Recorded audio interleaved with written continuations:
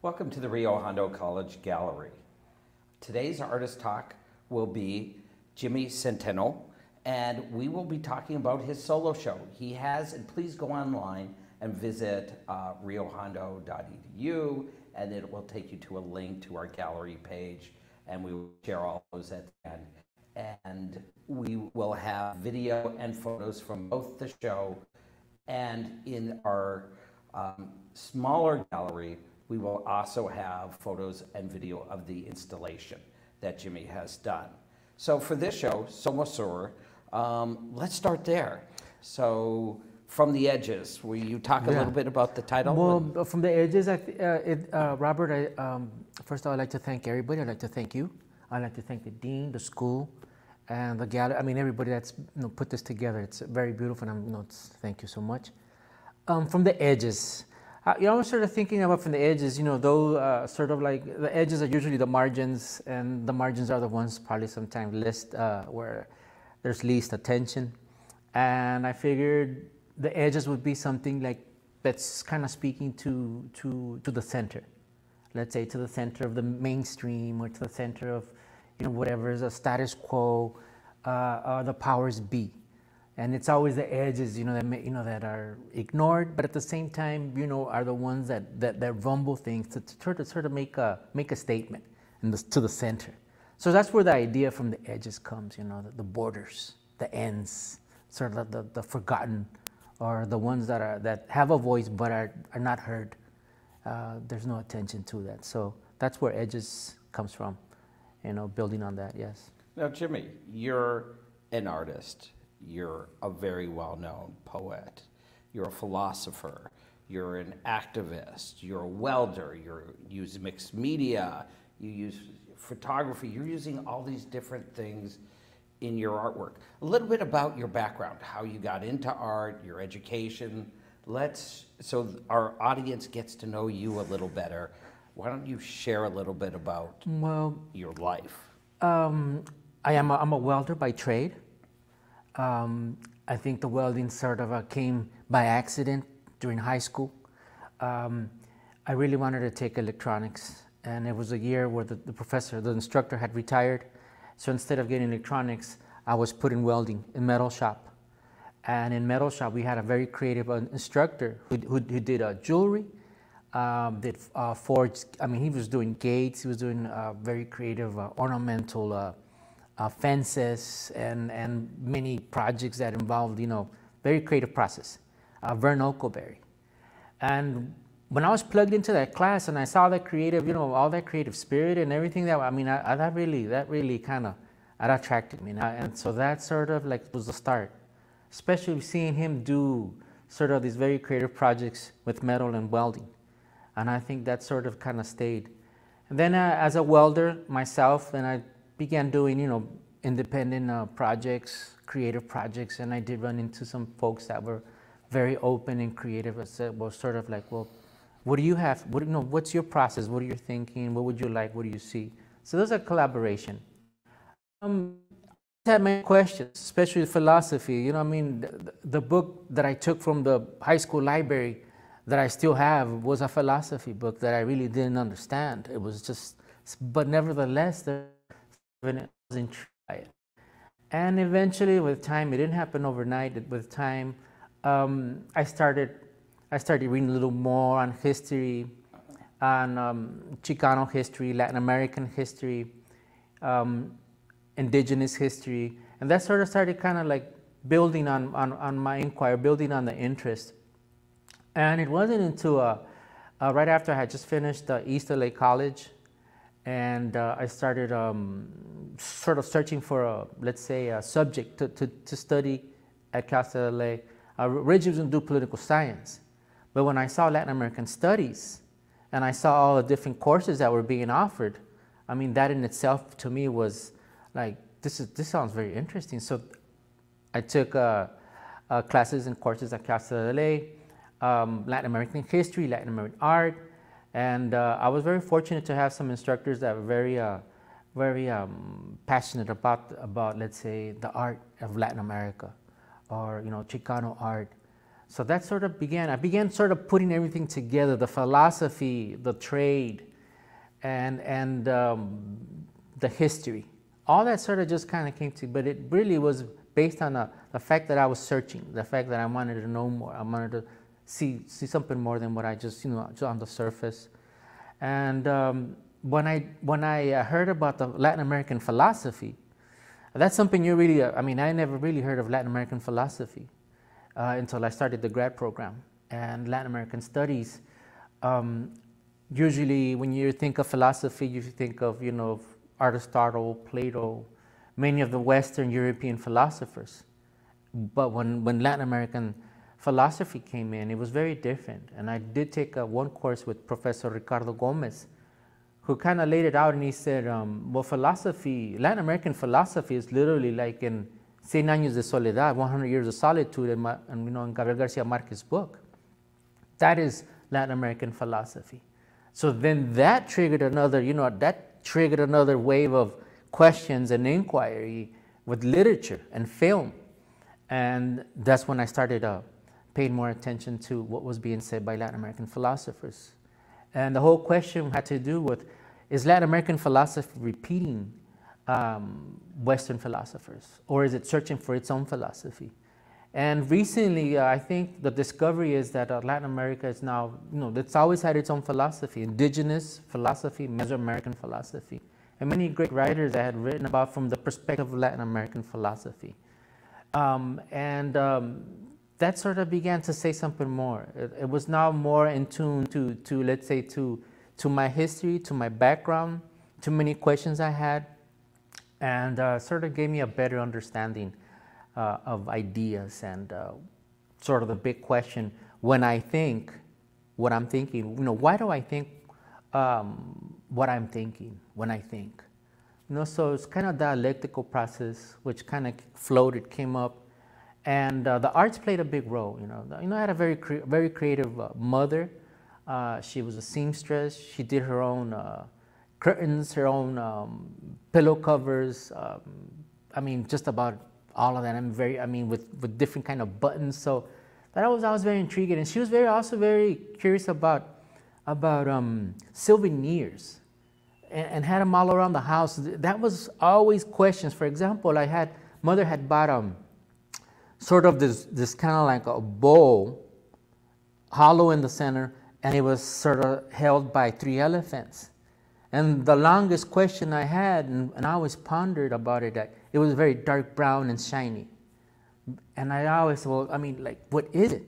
But it wasn't until years after when I found out it was actually a coconut, very polished coconut, with some inscribed design, and hollow in the center with 3 elephants. So all of that was all these questions. It was always looking at and making that observation and asking, how was it made? What does it mean?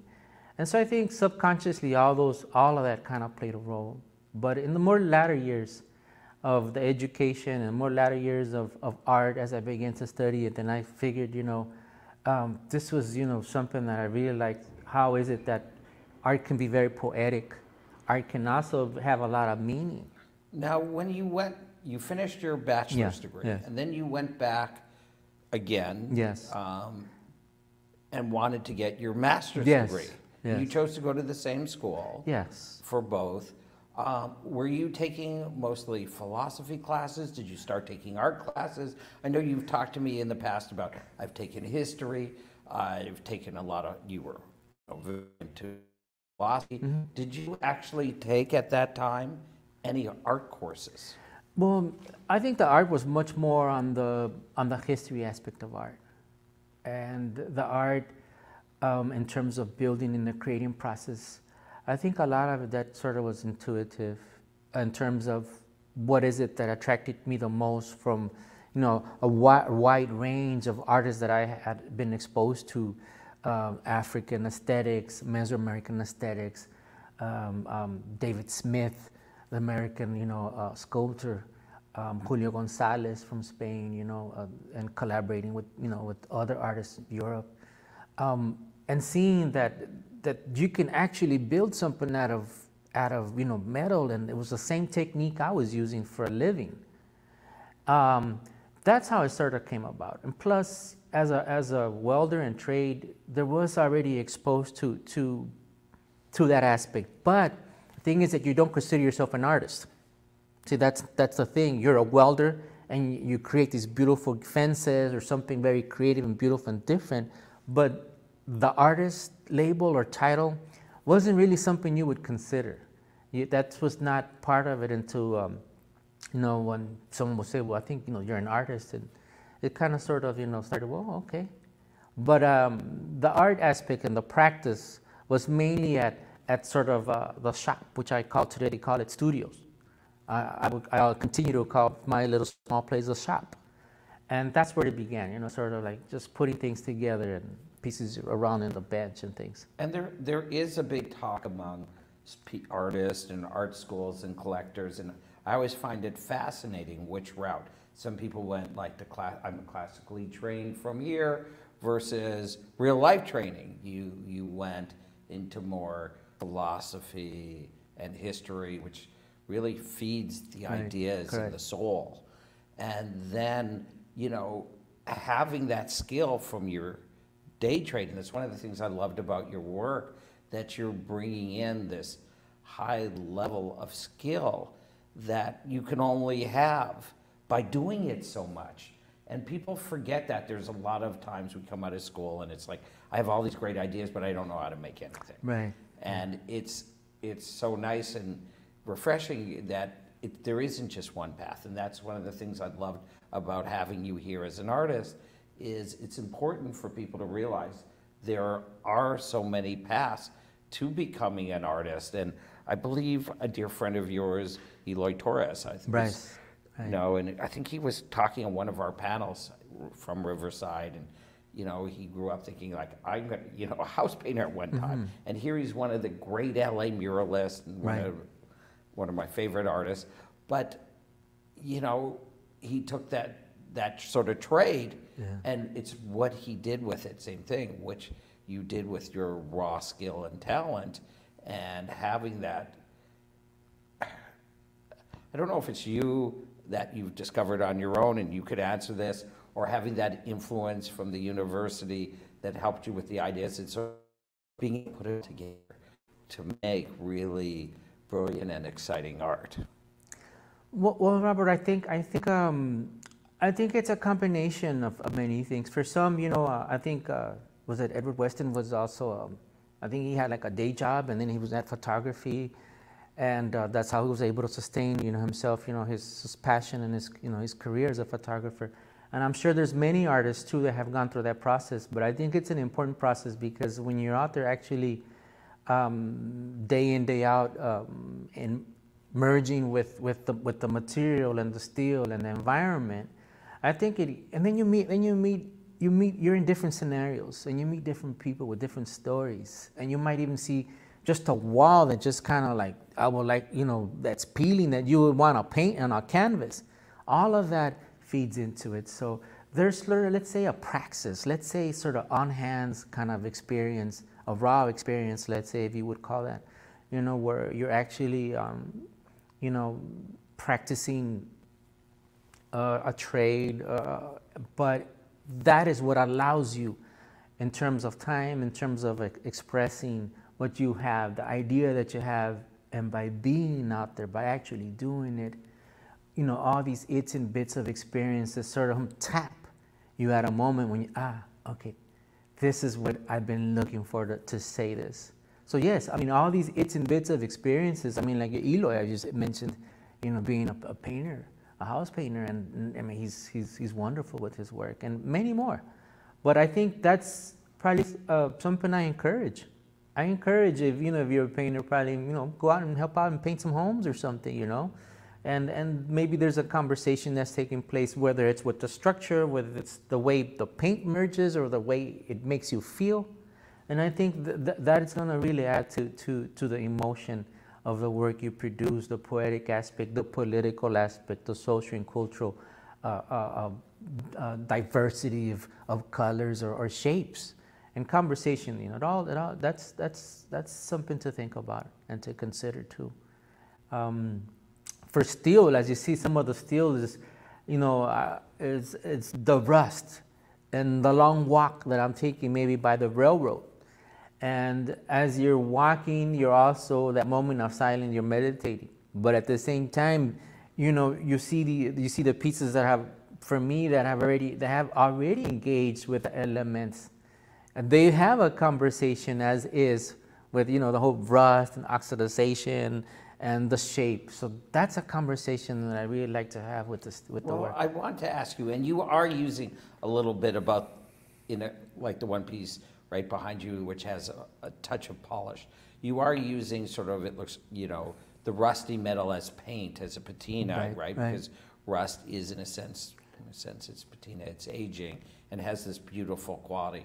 But it also does, it limits the life of the piece too. So many artists are there trying to protect the work and code it, and that everything ages in that.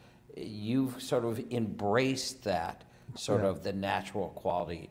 A little bit about that. Well, for example, we have this piece here, and every time I move it around, the plate, the bottom base is very thin. So every time I move it around, little pieces of rust come off of the plate, so it's thinning in the process. I think I'm okay with that. I'm okay with the fact that it's aging and rusting, and it's let's say a thin layer that weathers away. I'm okay with that, because I think it's also the fact that that's what life is about, right? Knowing that reality, that of weathering, right, of coming, being, and going. So part of that here too, like the wood pieces, too. And a lot of that. So the rust is that conversation, it's kind of like the weathering of life and the cycles that come and go. Well, as it patinas more too, you get more color depth, and there's a certain beauty to that. Now, I notice you're using some basic shapes in your work. You can see behind me, I see a lot of keys, sort of almost this cog shape that sort of flows throughout your work.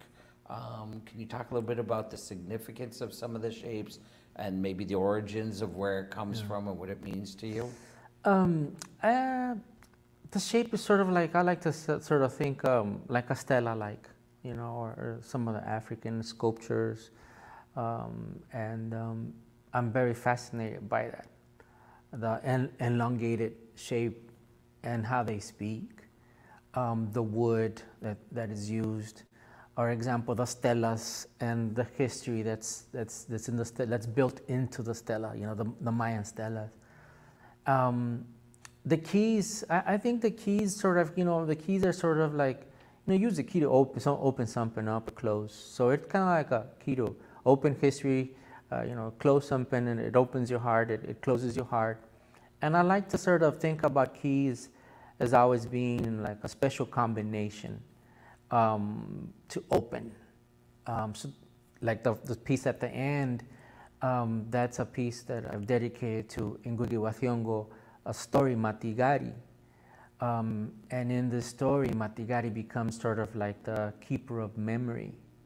And so the keys, each key is like, it opens up a memory. Each stage of Matigari throughout the book is each chapter, each 2 pages or so, opens up a key to something. And it allows you to see, allows you to breathe, what you're reading, and feel the emotion, and also know that as a keeper of memory, how important memory is. So keys are important. Keys play a role in terms sort of like that allow you to open, or even close, but mainly to open combinations in themselves, unique in themselves.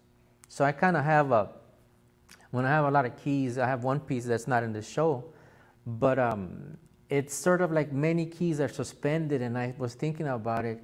I said, like, it takes many keys to open one lock, like many keys, many combinations to open a lock in the hands of one person. So we all look at ourselves as keys with different combinations and different experiences and different patinas. As a combination, all of us, despite let's say despite the combination, it's possible to open that lock that someone has gripped in their hand.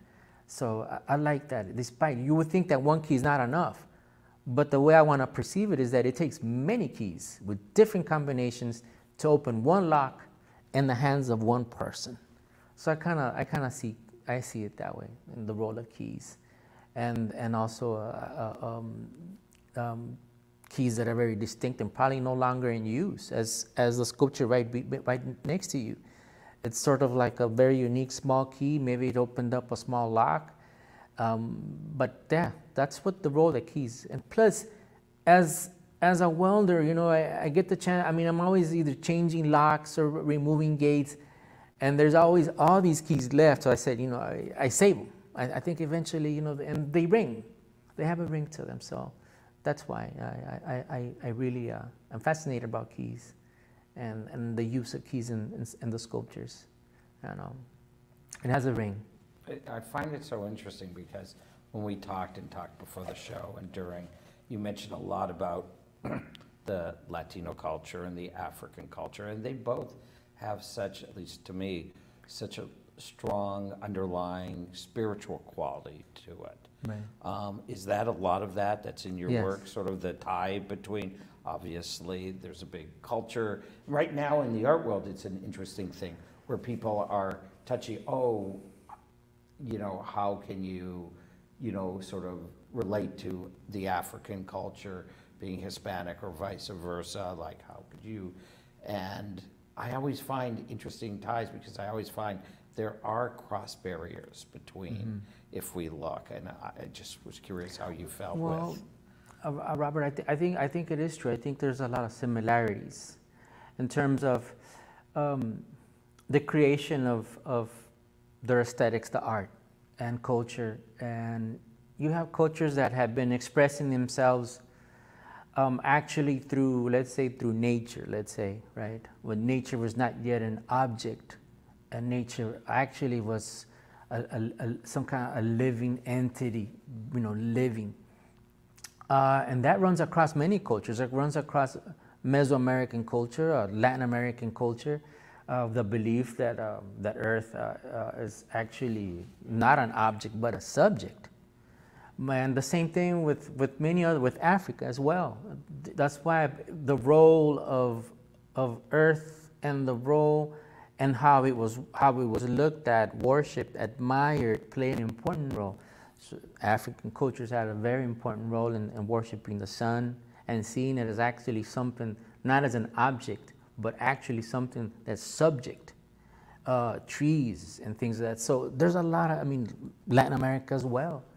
Also, and pre-cultures, let's say, and prior to colonization, had that belief. That sort of shifted right after colonization, in terms of, you know, a tree is an object and to be made into something, right? It's no longer the way it was perceived before, maybe as a grandfather or as a cousin or something like that. But yes, it is important. I believe that the art should have some spirit. It should have something. It should be an extension of what you feel and how you see. That should also be expressed in the artwork and the art. So that it's important for me to have that spirit, and it's important to connect, always be connecting cultures together because there's a lot of similarities. Sometimes there's a idea that that's not true, but I think when we pause and we begin to begin to look at it much more and begin to sort of cross-reference, you'll see a lot of similarities, a lot of likeness in the spirituality. Yes. Now, with some of your work, you obviously are an accomplished welder, and we could see that as well, and you know, have this great artistic sense. You've also branched out. A lot of your work is mixed media. You're doing a lot of collage, you're including photographs, you're sort of crossing these barriers. How did you sort of jump into other mediums? I guess, you know, that comes when you visit the museums and, you know, you look at you're influenced by other artists as well, and you like what they're doing with their work, with the collage work, with photography. And then you also get to see the language they're using to express themselves, you know, via photography and sort of in a collage or things. And I you know, that kind of was, that was appealing, that was attractive. And I said, well, I would like to experiment and try that. I would like to not just do sculpture, but I would also like to sort of use old paper, use an image, incorporate, and give it that same theme, give it that same meaning that I search for, but at the same time through a different medium. And people have to understand that's not an easy thing to do. Like your collage is done excellent. I mean, they're well thought out, they're well executed. It's not. It's like to say, oh, I'm going to create these beautiful collages, or I'm going to, start incorporating photos. Unless you're using stock photos that you're taking from somebody, that's a skill. I mean, and then turning it into an art form is a whole different thing. And so doing that is, especially whether, I was curious whether you were self-taught, whether you just went and researched it, whether you went back to school. Well, I would say self-taught. I would say self-taught. I didn't go to a class, let's say, to do the collages and use the symmetry or how to compose the language. That was self-taught. But again, it had to do a lot with having that conversation with your material. I think artists have that conversation, and maybe that should be a conversation of to think about. But yes, I think self-taught. I was curious to see how is it that I can use some pages of a book in a collage. How can I make it work? So it's a lot experimental, but a lot of the work you see here is self-taught in the sense, with the exception of the welding skill, at high school, and then going off and reinforcing it more in the trade. But like the Black Mirror piece there that you see across, that piece there it's all wood. It's a wood collage, and it's made up of a veneer from furniture that you find in the street that's peeling. And I just said, well, how about if I just start to glue these pieces? And but that sort of just comes again when Joaquin Garcia Torres had done in the 40s. He comes back from Europe. He goes back to Uruguay. That's where that's his origin. And when he's there, he begins to see that oil paint and canvases was very expensive back in the 1940s in Uruguay. And so he begins to think, well, why don't we use what we can? And so in his workshops, he would sort of request, well, bring whatever you can find, whether it's an old wood or whatever, and we'll make use of it. And so, but he had sort of like this really thought out language, and the thought out language meant poetic, meant sentiments, emotions, and some history, something that you want, something meaningful, let's say, that you would like to share.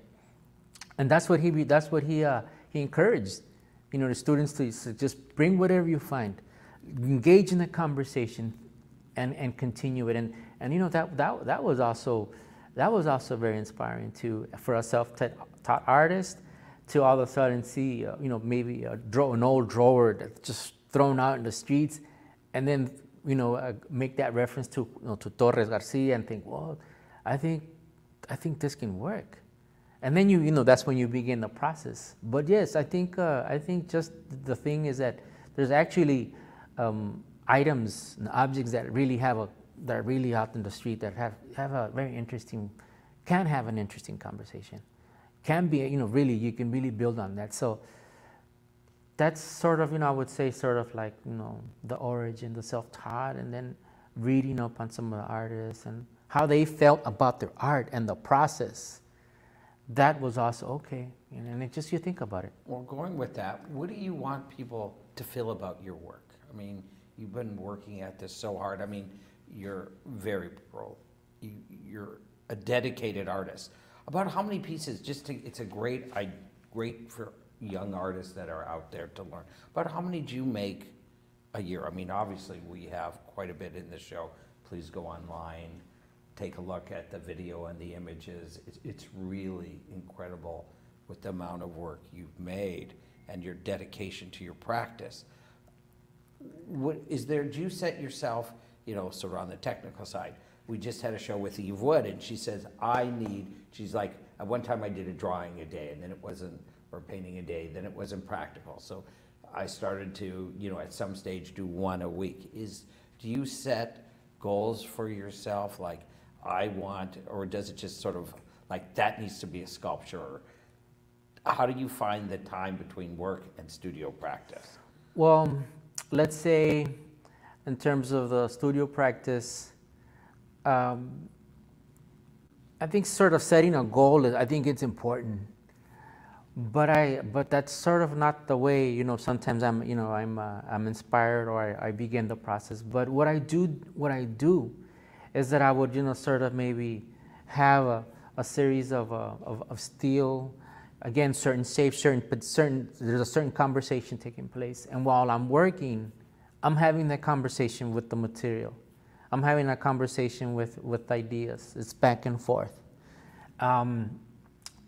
And sometimes all it takes is just one piece that all of a sudden just pops out, and it becomes, it sort of encourages to build a piece.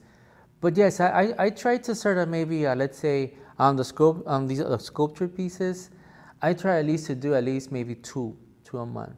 I don't really want to force the conversation. I don't want to force it.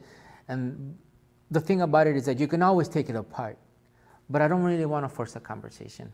Like the Black Mirror piece there, that conversation was taking place since 2019, 2020, and it was almost like perfect timing for the show, and it was completed, for the show. But the conversation had started in 2019, and gluing bits of veneer, one day yes, or several in 1 week, and just like that. So some of these pieces probably took maybe 1 year or so.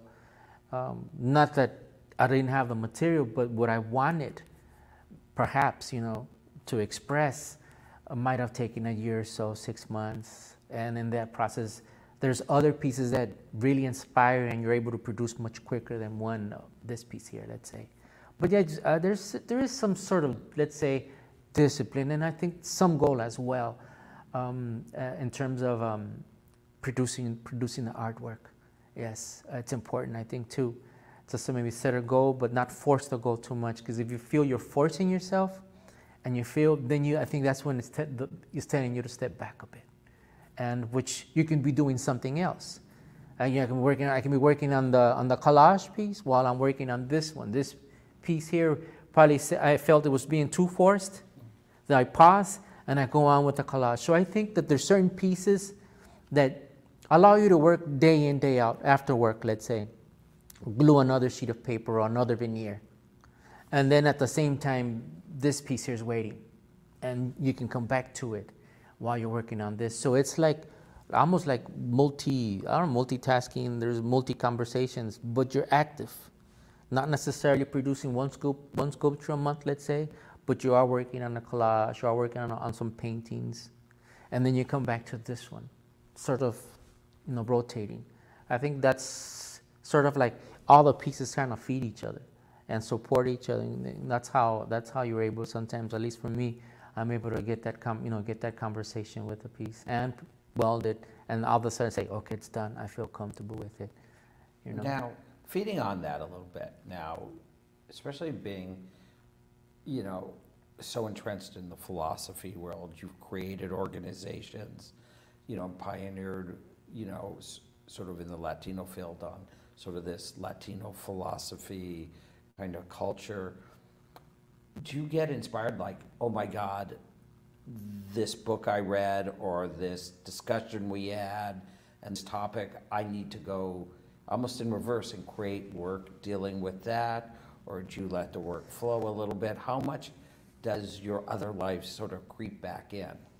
Well, yeah. I think, let's say, for example, when philosophy, you read, let's say, an essay or a philosophy book, and what they're addressing, that really sort of encourages you to say, okay, well, the book is saying this. How can I, this is how I feel about what I just read, and how is it that I can share what I just read, in let's say in a sculpture or in a collage. So yes, It does impact, and it does. You have that conversation. There's something about the book that just keeps calling you. And that in itself, it works its way through your artwork, and it shapes it, and it gives it shape, it gives it form. But yes, what you read, especially if that's what is your interest in, it will shape it, and the philosophy does shape. I mean, when we talk about Somos Sur, I mean, which is sort of like the second title of the show, it's Somos Sur, we are South. And from the Global South perspective, there's a whole philosophy that's taking place that's, let's say, rare or little known here in the States. And for example, we have in the back, sort of like around the corner, we have the globe with the barbecue grill on top, sort of like a barbecue pit. And it's a globe. And that's the globe is sort of Somos Sur, we are the South. And so that conversation comes about, you know, the concern for the Global South and its resources. So this comes through some of the readings and essays and some of the questions and some of sort of like say the protest. You know, you have the Global North consuming the Global South, the resources that are mostly concentrated in the Global South, whether it's wood, whether it's lithium, whether it's oil, you know. So I'm trying to sort of say this conversation, you know, like the Global North and the Global South need to have a better conversation in terms of resources, especially when it comes to environment, where we're at. And the fact that you have the global countries in the globe that all they do is providers of raw resources, and regardless, and poverty and things like that. So that's the conversation I was having. I said, how is it that I can have this conversation? And so when I'm driving down the street, I so happen to see a bag with like a big plastic bag. In the middle, I said, get off, and I find out it's two spheres, a globe, like in half. And I said, oh no, this is a conversation right here. But because I've already sort of been reading and sort of, pondering a lot of these questions and the concerns. And it's been the political, that's the political aspect. The cultural aspect, between the Global North and Global South. There needs a better conversation, a more understanding of what the Global South is really asking and what it really wants. I mean, it wants to be able to preserve its natural resources. And not just that, but also no longer depend on its own natural resources to be able to sustain its country, to sustain its people, and continue developing, progress in a very linear way, which requires the consumption and probably, the deforestation. And so how do you develop when you got to destroy your forest? And that's the only means you have, and that is what is most sought by, let's say, a rich nation up in the Global North. So what do you do? So these are the questions that I think some of the artwork can reflect and ask. So yeah, it is. Now, sort of on the lines, there's been a tremendous turmoil this year, and with all the politics and having COVID, and that's affected a lot of artists, and it's hard to do these interviews. I hate to, sort of get into that, but I think it is important, like how politics or how COVID has, we've isolated ourselves. Mm-hmm. Even here, just until the last few minutes before the interview, we're all masked up, making sure we have proper distance for this, mm-hmm. and the doors are open and ventilation. And matter of fact, when you took off your mask, it was the first time I saw, all the conversation, first time I saw your face, really. Yeah. So we've sort of lost sort of that connection of touching people, of welcoming people. There's a lot of people are suffering, they're lonely, mm-hmm. They're, it affects their practice, they haven't seen family. And it's changed people's art dramatically, mm-hmm. and their lives. How has that affected your work? Has it affected your work and your practice? Well, I think it has. I think it's at least it's giving me sort of time to reflect more on what is it that I want to say, especially given the urgency that that we are living, with COVID-19. That's a concern, and it sort of brings me to like. We've somehow this part of the spirituality sort of kind of deviated, and now perhaps maybe we sort of see ourselves, we were isolated at a time, but we were so busy to acknowledge that we were, let's say, we're isolated or we're alone, let's say. But now it really kind of sort of, it's there. And I think this has really sort of amplified perhaps what was already there, let's say. In terms of the practices, well, I think yes, I think it's perhaps a great moment or an opportunity, let's say, to really work on projects that you had in mind and reflect at the same time in that process. What does it mean, today, for humanity, with this pandemic? How can we move forward? How can art be a function? How can art be therapy? How can art cure, questions that you have, internal and external questions in relation to you and your community? So I think it's important. And for myself, like I said, I think it's allowed me to sort of be more reflective of my community. It's allowed me to sort of tap into, sort of we're all in it together kind of thing. And actually try to be more conscious of that and be more aware of assisting someone. Despite today, I mean, you really don't want, you're concerned about assisting someone, but I think it's important to sort of go back to the basics. I think it got lost on the way, and I think with the pandemic, I think you can see it. Artists usually, paint in their studios, let's say, and now it's like, you even feel more isolated, more detached from community. So I think now it's time to reflect on everything that's been around you. That's always been there. It's always been there. It's always played a role, and I hope that out of this we can really now feel more sense of belonging. So yes, it has made an impact in terms of how I feel about what's going on, and the fact that, again, going back to the Global South, the disparity between those who have access to the vaccine in the Global North compared to the Global South. That's already a fact. So this, again, it's like Global North has, the richest nations have access, and the Global South is struggling to have access to the vaccine. So that's a conversation, again, that we need to have, the disparities. I mean, this has a lot, it's structured, I would say. I don't see it as something that's just, it's a coincidence. This is actually something that is very structured and sort of shaped that way. And hopefully we can see it. Hopefully the information is out there. The conversation that we're having is out there too as well. So part of everything we see here, part of now being, confined to your home, to your studio, is to think about these things and to acknowledge that, because I believe, there's, you as an artist, you have a special connection with things that, let's say, a politician might not have. Let's say architect might not have. So as an artist, I think you're more in tune to other things, and it's important to acknowledge and realize that and have that conversation, like the one we're having right here in terms of what is it, Somos Sur and Desde Las Orillas. Now we're just about at the end of time. Now you had a collector come, and if there's a couple questions out there, I did get a question in advance, and I promised to cover this. So we already had a question, okay, and I promised to ask.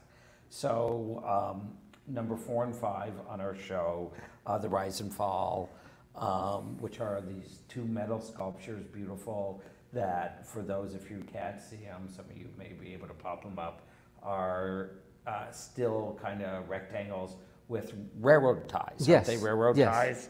And the title's so interesting, and the sculptures are really lovely and quite interesting, and they wanted to know about the title and what was behind the sculptures a little bit. Well, arrows, life, love. I think there's sort of like a moment where, again, we sort of maybe didn't really acknowledge life and love and everything that comes. Like the pursuit of life. We're in the pursuit of goods and materials and status versus the pursuit of life. Everything that adds to it. So Eros is sort of like it's heavy, as you can see. It's railroad ties is all inverted, inward in terms of the soul, the heart, sort of acknowledging probably the most important aspect of humanity is the fact that we have this idea of love, eros, of life, something that no other creature can perceive, and we have that. And I think we should nurture it, acknowledge it, and so that's why it's a heavy piece, because that's a heavy sentence. It's a heavy exclamation in terms of eros, life, and the pursuit not of happiness, because happiness can mean different things to many people, but the pursuit of life, everything that adds to it. And the rise of ego is, we're in a society where the ego seems to have sort of all of a sudden amplified itself. It's like it's subdued life, eros, love, for really very individualistic, very self-satisfying, self-serving moment in history and culture that we live, And as you can see, the railroad ties are sort of going outward. And there's a selflessness, sort of, I'd say, not selflessness, but sort of unconscious of what you do and what it means to someone else. Very self-centered, sort of egoistic, and the harm that might imply, or the discomfort that can come about. So that's why the nails kind of paint outward, and it's true. It's like it's an unbalanced moment. We've got a very unhealthy rise of ego and very disbalanced eros of life and love. And I think Martin Luther King said, it's important to have a healthy ego, a healthy I, to be conscious. Because when you have one that's unhealthy, then it's everything is about myself, everything's about I, and everything rotates around I and nothing else. I know we're out of time, and I want to thank our Dean Grant, who sets up these amazing studios for us, and Wendy and Abby, and the administrators at Rio Hondo who allow this to go on during this time. Especially you, Jimmy, for bringing, making the show happen and being here for this event. On that note, for people to find out more about you, website, Instagram is there. This is what we will be posting everything online as soon as we can. Well, I don't have a website. I don't use Instagram, so I'm working on that. I've been working on that, I think, for the past couple of years, but I'm hoping. I think maybe my email, if they have some questions, I think that's probably, That's perfect. We'll give a shout out for your... That's one way to start, an exchange and conversation. But I do hope, soon, to have some social media, apparatus, let's say, to be able to communicate and people can see and tune in, let's say. Well, these videos will be available on the Rio Hondo site, on my site. We'll have them on YouTube. So when you Google Jimmy, you'll see all his work come up. And we will be sharing both the video and all the images with you.